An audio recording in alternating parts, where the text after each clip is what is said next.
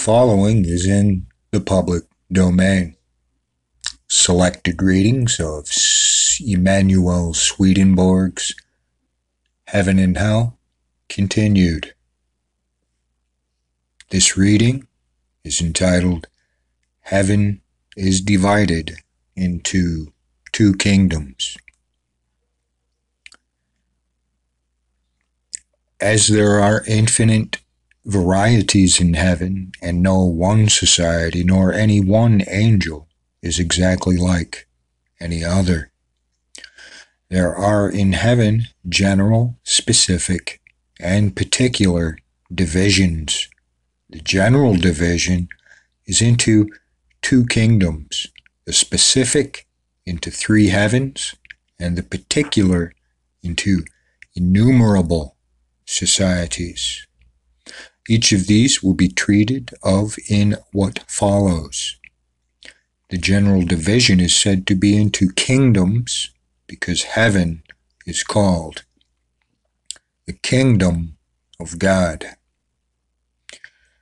There are angels that receive more interiorly the divine that goes forth from the Lord, and others that receive it less interiorly.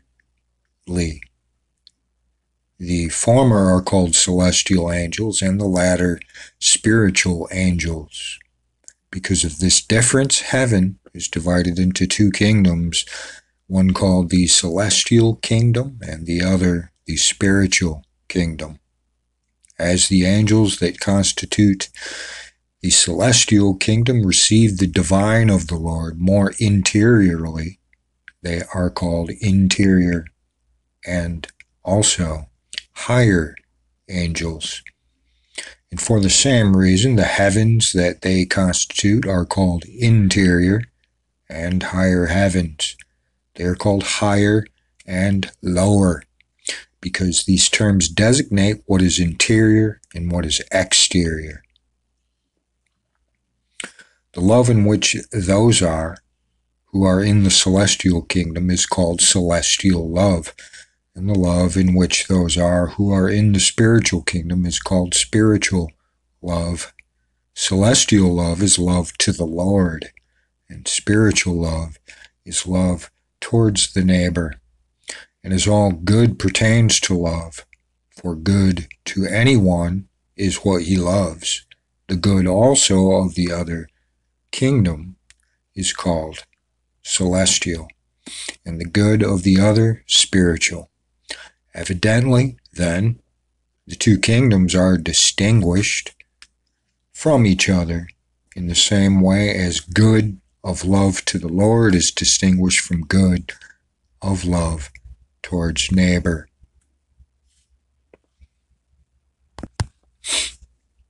And as the good of love to the Lord is in an interior good, and that love is interior love, so the celestial angels are interior angels and are called higher angels.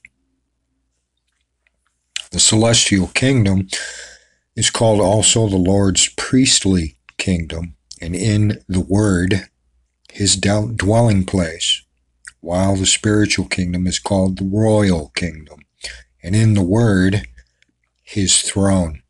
And from the celestial divine, the Lord in the world was called Jesus, while from the spiritual divine, he was called Christ. The angels in the Lord's celestial kingdom, from their more interior reception of the divine of the Lord, far excel in wisdom and glory the angels that are in his spiritual kingdom, for they are in love to the Lord, and consequently are nearer and more closely conjoined to him. These angels are such because they have received and continue to receive divine truths at once in their life, and not first in memory and thought, as the spiritual angels do. Consequently, they have divine truths written in their hearts, and they perceive them, and as it were see them in themselves, nor do they ever reason about them, whether they are true or not, They are such as described in Jeremiah. I will put my law in their mind and will write it in their heart. They shall teach no more, every one his friend and every one his brother, saying, Know ye the Lord. This particular translation says, Know ye Jehovah. They shall know me from the least of them, even to the greatest of them. Jeremiah 31, 33, 34.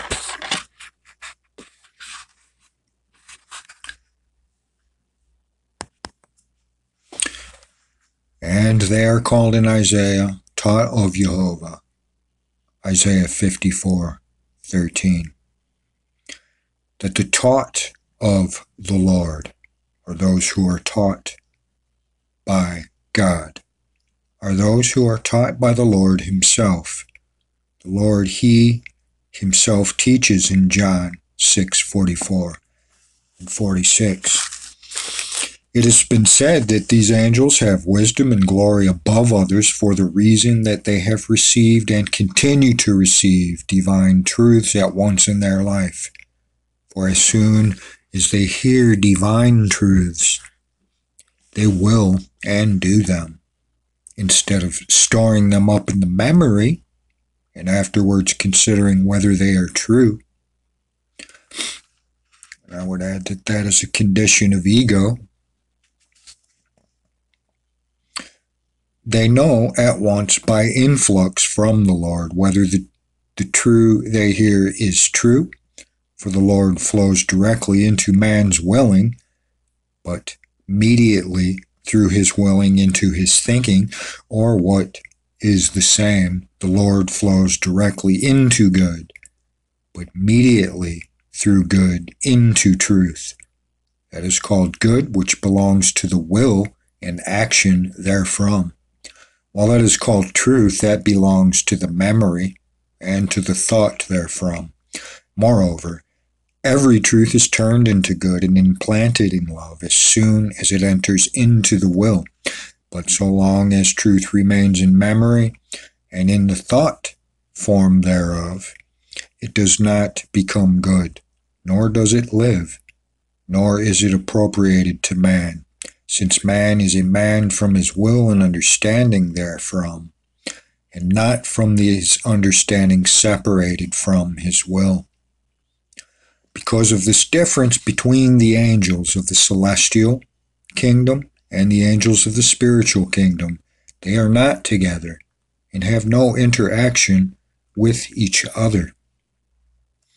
They are able to communicate only through intermediate angelic societies, which are called celestial/spiritual.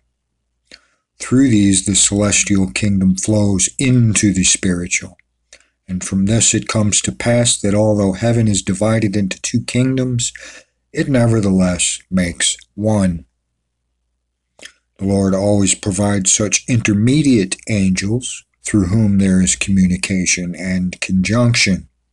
And the angels of these two kingdoms will be fully treated of in what follows. Particulars are here omitted. Notations 1 through 10. Note 1.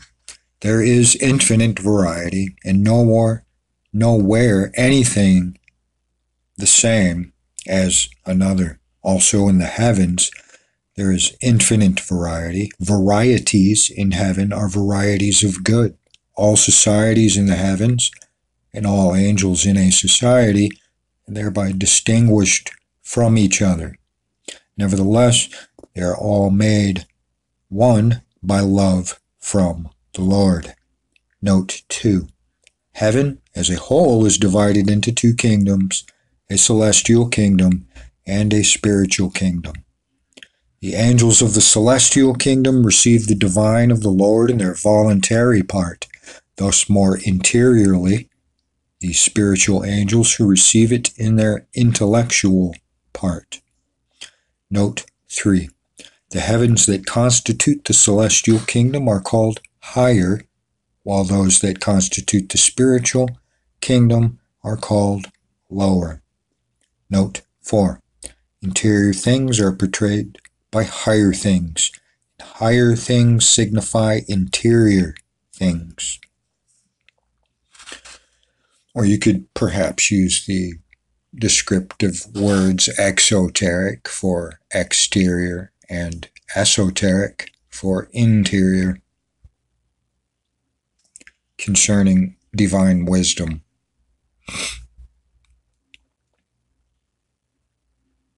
Note 5. The good of the celestial kingdom is good of love to the Lord, and the good of the spiritual is good of charity towards the neighbor. Note 6. The celestial angels immeasurably surpass in wisdom the spiritual angels. The nature of the distinction between celestial angels and spiritual angels. Note 7.